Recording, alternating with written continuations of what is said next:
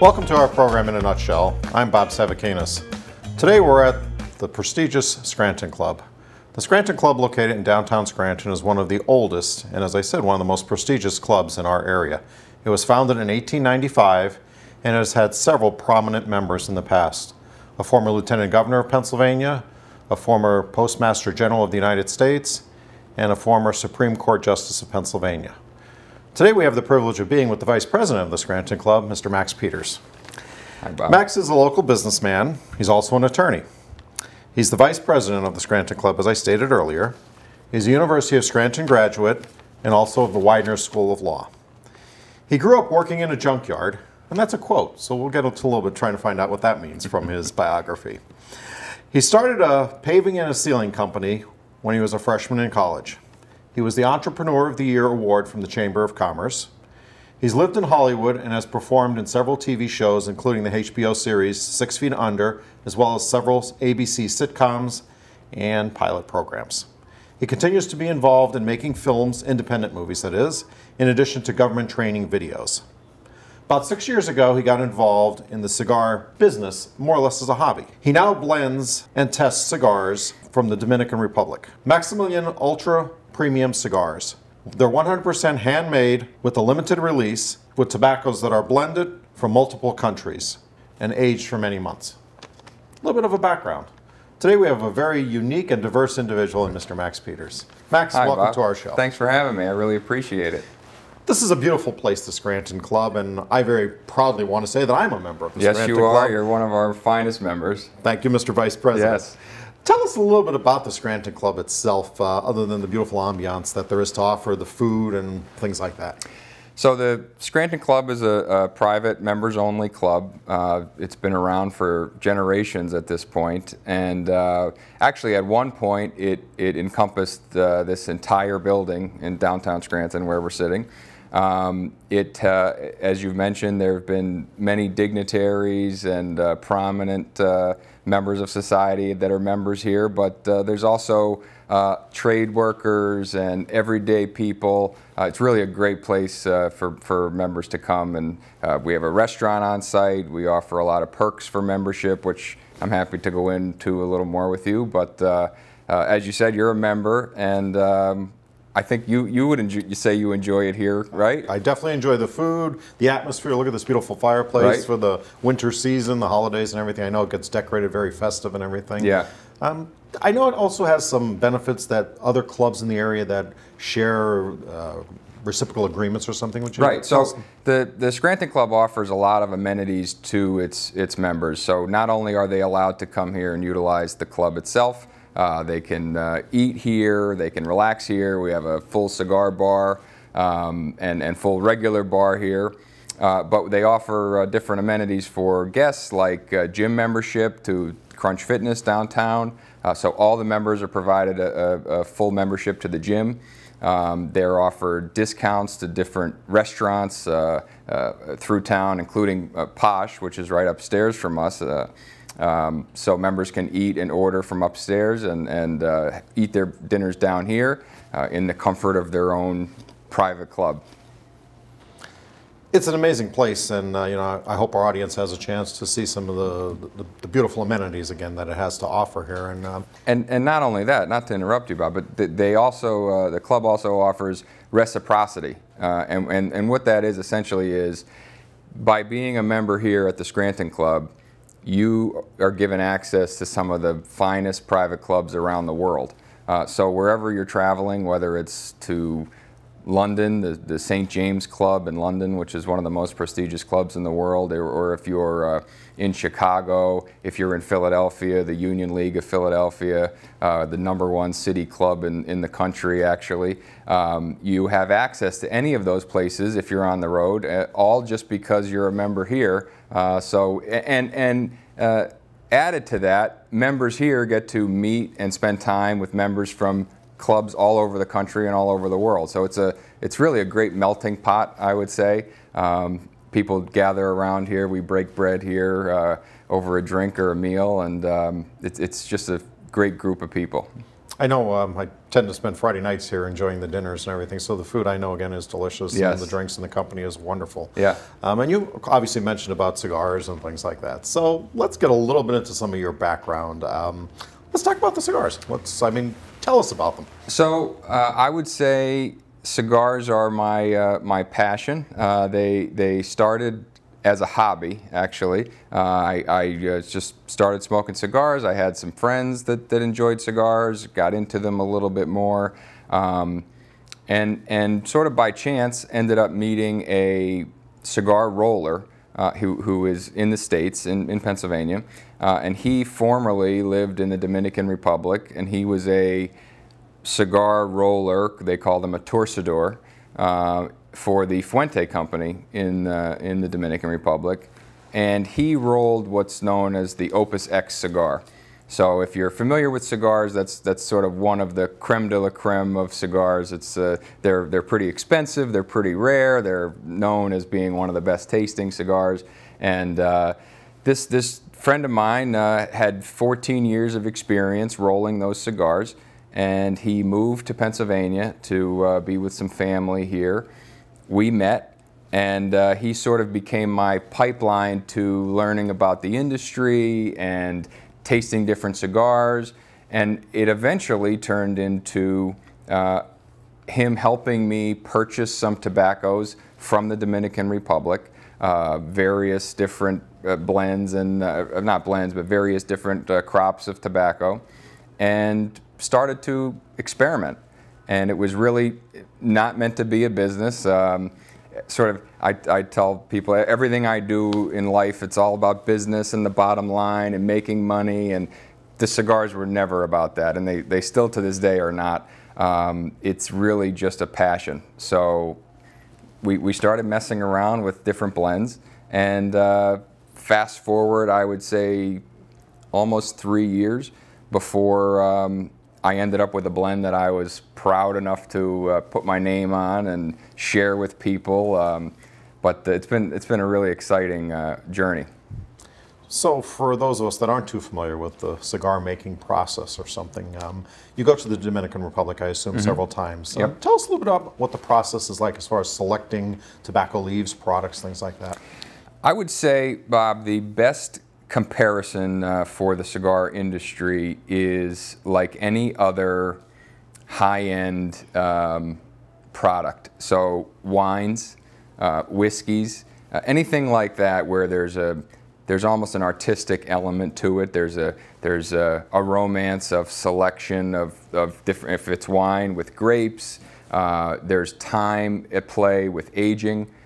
So I would say it's a very romantic process, and you know, it all starts with selecting the leaves. You know, it all starts with selecting the blend that you're going to utilize in making the cigar, and then you would take those leaves and after making a few different combinations and trying them out, you may come up with what you would think is a fantastic cigar. So you could select, in my cigar particularly, there's tobaccos from 3 different countries.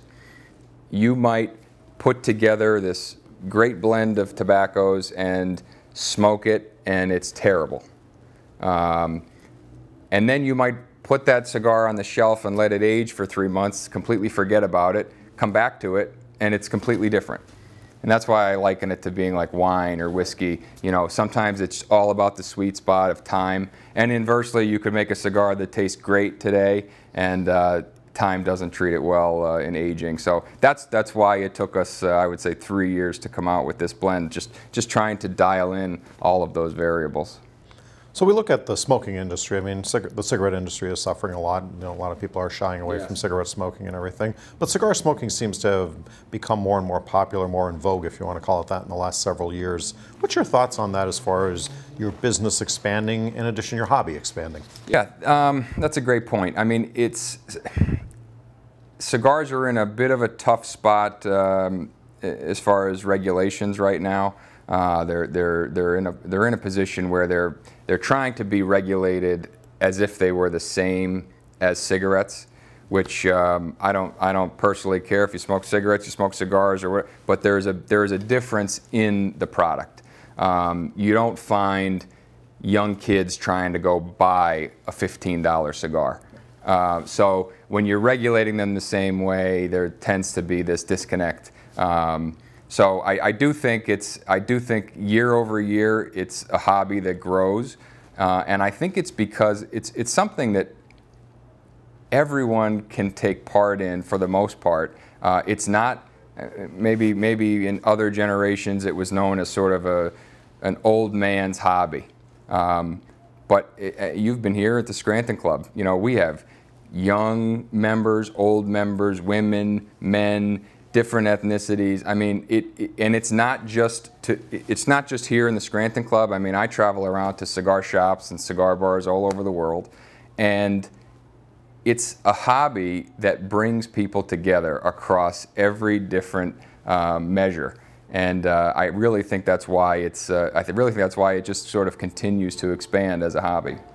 And I think the way you summed it up, it really is a good way to look at it. It's something that you come to appreciate over time, Sure. whether it's wine, whether it's antique cars, Right. things like that. Yeah, when was the last, what else do people do on their daily lives anymore that requires them to sort of stop, put the phone down, take a half an hour, and work at something? You sit there and it's sort of a great opportunity to sit with your own thoughts. And I always say the therapeutic value of smoking a cigar, at least this is what I tell myself, far outweighs the health risk. So you have, and it's always the legendary Cuban cigar. Sure. What makes the Cuban tobacco leaf so fantastic, if you want to call it that, as opposed to other tobacco products?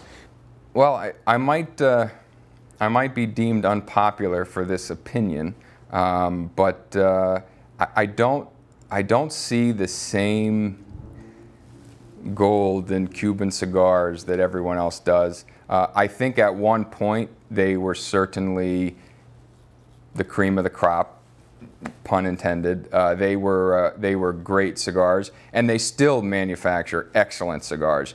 But I would say with cigars from any country, it really is all about the specific crop, the specific seed, the specific plant, and then beyond that, it's the cigar roller. It's how the cigar is rolled. There's different styles. It's how it's aged and is fermented and then aged. There's all these different variables, and I would say I've smoked just as many terrible Cuban cigars as I've smoked excellent cigars from other countries.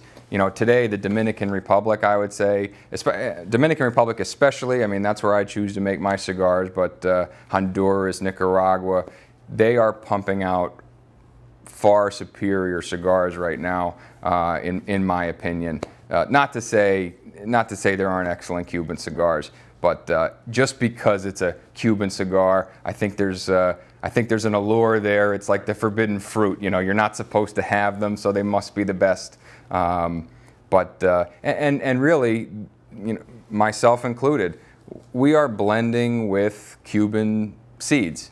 So we are growing the same types of species of tobacco plants that they're growing in Cuba. We're growing them in the Dominican Republic, or in Honduras, or in Nicaragua. So there's obviously soil differentiations that change the aspect of the crop, but it all comes down to preference. It all comes down to what you like. So as far as marketing your cigars, I mean, tell me a little bit about what the process is. I mean, do you go and visit trade shows, obviously pre-COVID? Do you go to cigar bars to talk about your product for presentations? Tell us a little bit about what that's like. So the intention with the Maximilian cigars was always to keep it pretty small and limited. The types of tobaccos, the rare aged tobaccos that we put in the cigar, make it so that we can't make a cigar for everybody in the world. There's just not enough of that high-end tobacco. There's only so much of it that gets aged every year. So we keep it small, and we don't necessarily market to try to sell everybody and their grandmother one of our cigars. I would say we actually only, my brand in particular, but I think you'll find it with a lot of smaller boutique, we'll call them, type cigar companies, they tend to only sell to brick and mortar stores, so physical cigar shop retailers. And that is done really in its simplest form to support the small business, the mom and pop type cigar shops that you see closing their doors every day. There are some great big Goliath cigar companies out there with catalogs and online presence where people buy their cigars from. I've bought cigars from them for years, and they're great. They serve a great purpose because they bring people into the hobby. They allow this low barrier to entry for people who want to try a bunch of different cigars, and they can do so very inexpensively.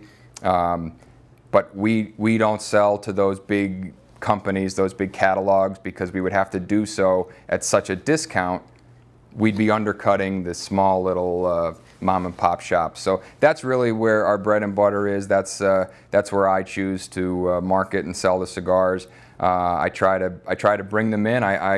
When I travel, if I'm on the road for business or whatever, vacation, I scope out where the local cigar shops are, and that's my first stop. Go in and meet the manager, whoever's in charge, and give them some cigars, let them try it. It's like I said in the beginning, it's a very low pressure sale. You know, I'm not in there, I'm not leaving until I make a sale. It's not like that. I want to share the cigar with them. A lot of these people that own these cigar shops or run the cigar shops or just work there, they love cigars. You know, they love trying new stuff, and so me being able to share that with them generally results in getting a call a few days or weeks later saying, "Hey, my guys really loved your cigar. You know, how do we buy them?" So then we end up opening a new account, and that's how we market the cigars.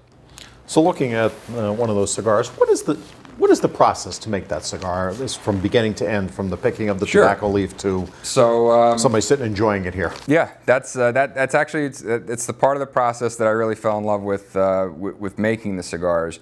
And first thing you need to do is plant the seeds. You need to have the land, and you plant the crop. And there's a process of trimming the leaves. There's certain parts of the plant that you can't use right away. There's certain parts that you sort of you cut the leaves, and they get sold to go into cigarettes or cheaper machine-made type cigars. So when you're making a high-end handmade cigar, you're doing a lot of work for a very little yield from one plant. The next thing that you do after cutting the leaves from these plants is you have to dry them out. And there's large drying barns that are usually right in the middle of the tobacco fields. And every leaf, believe it or not, is strung by hand, needle and thread, on a long string. So they're harvesting hundreds of thousands of leaves in a day. And they are hung from the rafters. They have to completely dry out. It's very low tech. It's far more low tech than you would assume. However, the people doing it, I would put my faith in them over any computer or testing gadget. They just know. They look at it, they touch it, they smell it, they taste it. They know when it's right. They dry it out. The leaves then go into these huge piles called pilons where they ferment. They essentially heat themselves from the inside out, and the tobacco ferments itself, which is another timing process. After that, you can, once they're completely dry, and they would go into an aging barn. So we're probably already 6 months into this process, and we've not rolled a single cigar. And that tobacco could then be aged a couple of months, could be aged a couple of years. Some of the tobaccos in my cigar are, aged over 3 years before they even see the cigar. So once that's all done, you have to accumulate all these tobaccos after they've been sorted and separated by color and size. You sit them in front of the torcedor, the cigar roller, who basically the cigar has 3 components. There's the filler, which is the central part, the middle of the cigar. The binder, which is a sort of a rudimentary leaf kind of chopped up, but that holds all the smaller leaves together. And then finally there's a wrapper leaf, which is sort of that pristine, perfect big leaf, one big leaf that they wrap the whole cigar in. And all three of those components are made up of different tobaccos, different blends. So that all plays into making the cigar taste the way that it does. So once they've made it, it goes into a press to sort of seal in that shape, and it's probably aged again till they're ready to smoke. Probably for most of us in northeastern Pennsylvania, the closest we would come to tobacco growing might be the Lancaster area or something. Yes. I mean, are you familiar with? Absolutely. So what is that tobacco used for, and what are your thoughts on the tobacco down there? I would say until maybe 5 years ago or so, the only big U.S. tobacco that was being used in like premium handmade cigars would be the Connecticut leaf wrapper, which a lot of people are familiar with. But nowadays there are, I think J.C. Newman, which is another great company out of Tampa, Florida. They're utilizing tobaccos from only the USA. So Lancaster tobaccos, Connecticut tobaccos, Kentucky tobaccos, I'm not quite sure where they sourced all of them from, but it has really become great stuff. I mean, some of these cigar companies have brought up their best and brightest from their respective countries, Honduras, Nicaragua, Dominican Republic, and they're using those techniques here in the States. And you end up with this great product because we have a totally different soil consistency. Our weather is different, and it's a great door that has opened for us as well. Moving forward with our new blends, it's something that we're looking to incorporate into making our cigars. Well, I think we've talked a lot about cigars, Max. Let's talk a little bit about Max Peters himself. Okay. So we read a little bit. I took it off of your bio and everything, and it said you started your working days in a junkyard. What does that mean? So it's as simple as that. My grandfather, who is the former mayor of Scranton, Gene Peters, one of his great friends owns a junkyard nearby here in Scranton.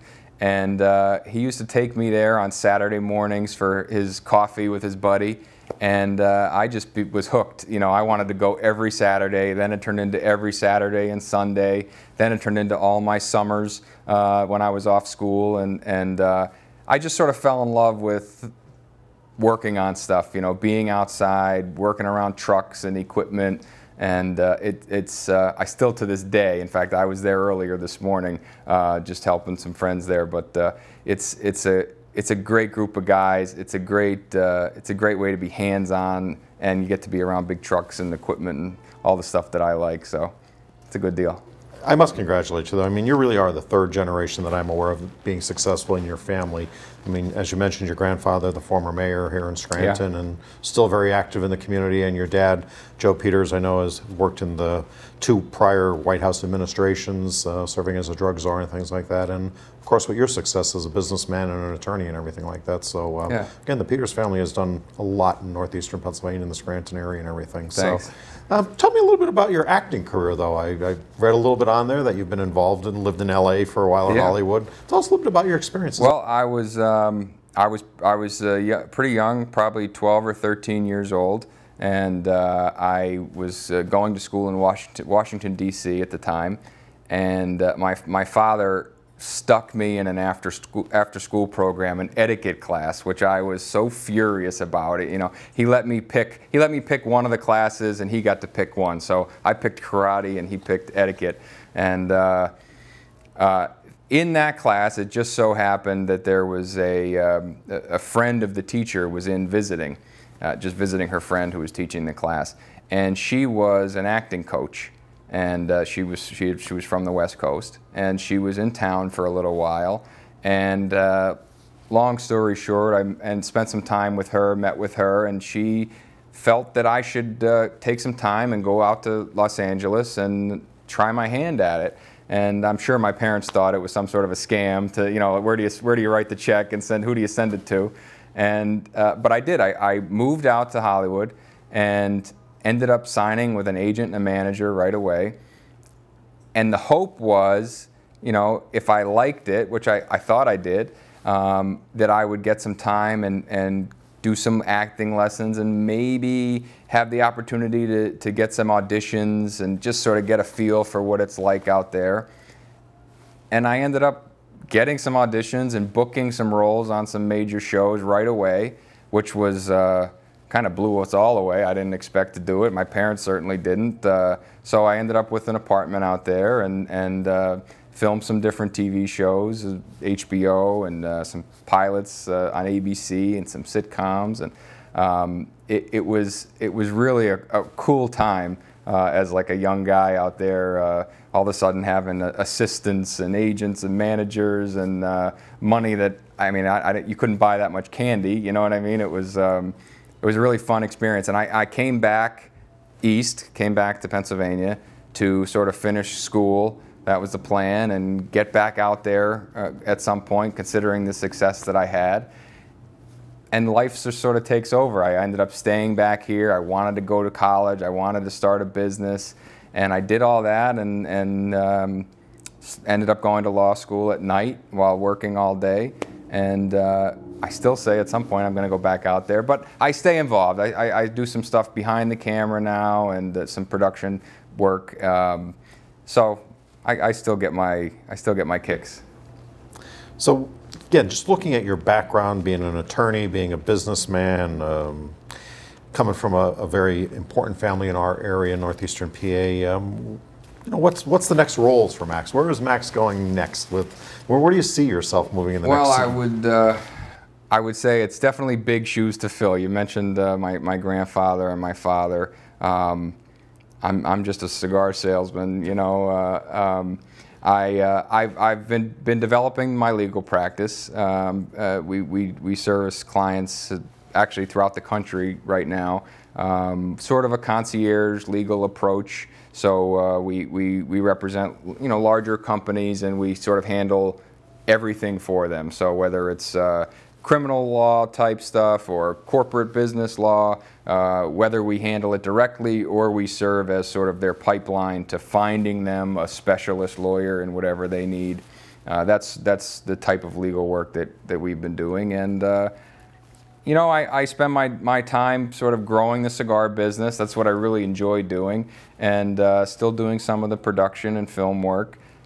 And I'm an open door, you know, sort of every day. Whatever the ether is willing to throw my way, I'm always open for an opportunity, and that's what I enjoy. You know, I never saw myself as being a lawyer, sitting behind a desk all day doing the same thing, writing legal briefs or handling divorces or anything like that. So I try to keep an open mind. I love anything entrepreneurial. I love the aspect of starting new businesses or helping two people bring a business together, or things like that. That's how the law has sort of helped me do that. But every day is a new day.